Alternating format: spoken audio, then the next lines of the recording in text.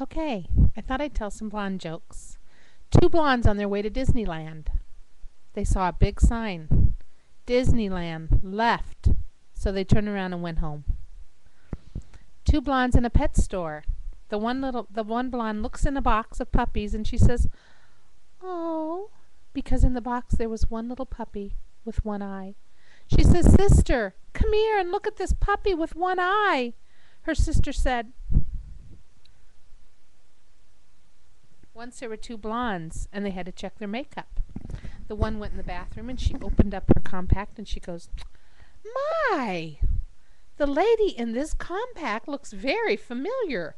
Her friend said, "Let me see that." She looked in. "Duh, it's me."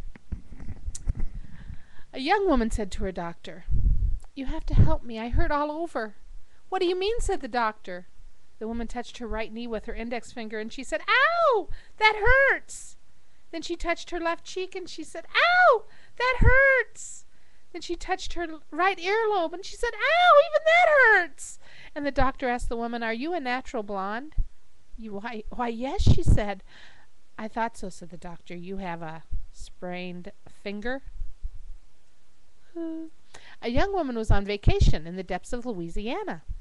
She wanted to buy a pair of genuine alligator shoes in the worst way, but was very reluctant to pay the high prices the local vendors were asking. After becoming frustrated, she said, "You know what? Maybe I'll just go down to the river, down to the water, and catch my own alligator, so I can make alligator shoes at a reasonable price." The shopkeeper says, "Go be my guest. Maybe you'll luck out and catch yourself a big one." Well, determined, the blonde turned and headed for the swamps, set on catching herself an alligator. Later in the day, the shopkeeper is driving home when he spots the young woman standing waist deep in water, shotgun in hand. Just then he sees a huge 9-foot alligator swimming quickly towards her. She takes aim, kills the creature with a great deal of effort, hauls it up on the swamp bank. Lying nearby were several more of the dead creatures. The shopkeeper watches in amazement. Just then the blonde flips the alligator on its back and, frustrated, says, "Oh, shoot! This one's not wearing shoes either." These few here that I'm reading them off the internet because they're so cute. The blonde called screaming, 911, 911, help me, help me, my house is on fire." The dispatch said, "Ma'am, please calm down. I need to get information from you." Again the blonde yelled, "Help me, help me, my house is on fire." The dispatch said, "Ma'am, calm down. How do we get to your house?" The blonde said, "Duh, in the big red truck." I like that one.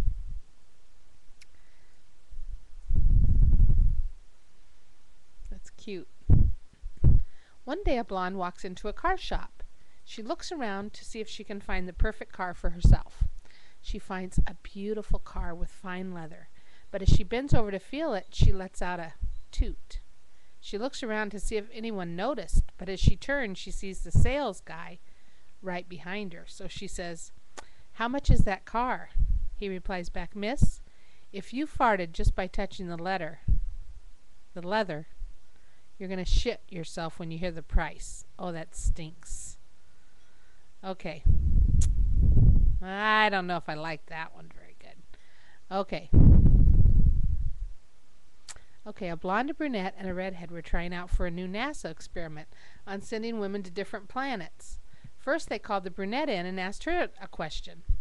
"If you could go to any planet, which planet would you go to and why?" After pondering the question, she answered, "I would like to go to Mars because it seems so interesting with all the recent news and possible extraterrestrial life there." Well, they said, "Well, okay, thank you. That sounds interesting, and we'll get back to you." They said, "Now the redhead needs to come in," and she came in, and they said, "Where would you like to go?" And she said, "I would like to go to Saturn to see all the rings again. It would be wonderful to see them in person other than through a microscope or a telescope." They said, "Thank you," and they said, "We'll get back with you." Finally, the blonde entered the room, and they asked her the same question they had asked the brunette and the redhead. She thought for a while, and she said, "Well, I think I'd like to go to the sun." The people from NASA replied, "Why, don't you know if you went to the sun you would burn to death?"